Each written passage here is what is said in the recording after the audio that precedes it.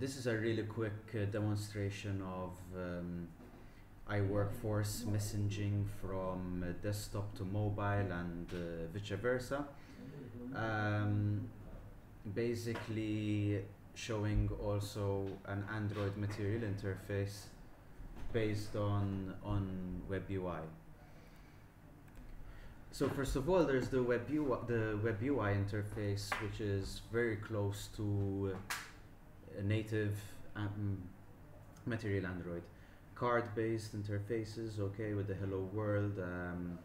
This is a button which, when you press, if you note the animation, well, I don't think you can see it very well on the screen record, but anyway, it also transitions quite nicely. We'll have a floating button down here, which is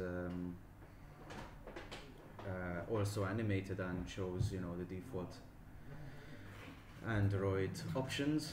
Now to show you a bit of, and we obviously have the menu, which if I swipe from left to right, brings out a menu on the side. To see this in action, you probably are better off using the demo app. Showing a bit of the functionality for the demo app. The app is based around MQTT. Over here we have a public MQTT server called HiveMQ. I'll put the URL in the comments below. And we're just going to connect, okay? This is web-based. I'm opening it in a normal browser. There's no special application or anything like that. So I'm going to click to connect. I am connected. Now over here we have two different operations. One is to publish, which means basically to push a message to a particular phone or to a particular topic. And a subscription, which means I would like to receive messages that are published to a particular topic. Now in my app, I've hard-coded a particular topic, which is, I think 6 p.m. sending. That's that. And I believe the phone receives messages which are sent to 6 p.m. test topic. So what I'm going to do now is bring up the phone and this thing side by side. So you should see, this is my phone, right? So now you should see that whatever I type in over here, once I tap publish, gets appended as a separate message card. So let's do a demo 1, 2, 3. I'm going to hit publish. And there it came. Now obviously the screen capture isn't showing the animation, but this got animated showing, it didn't just pop open.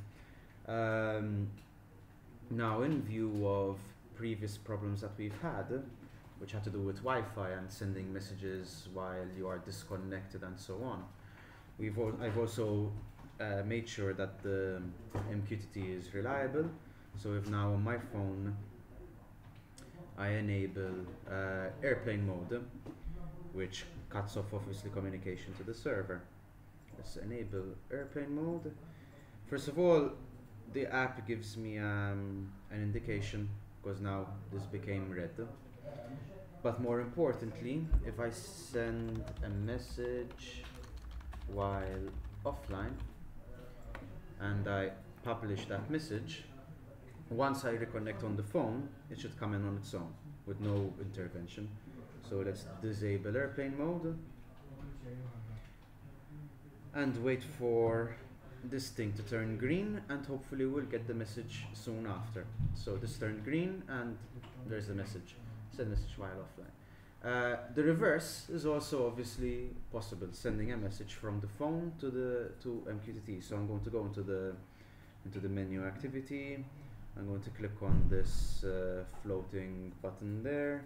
And then I hard-coded that when I press this quote button over here, it will send hello world to 6 p.m. sending.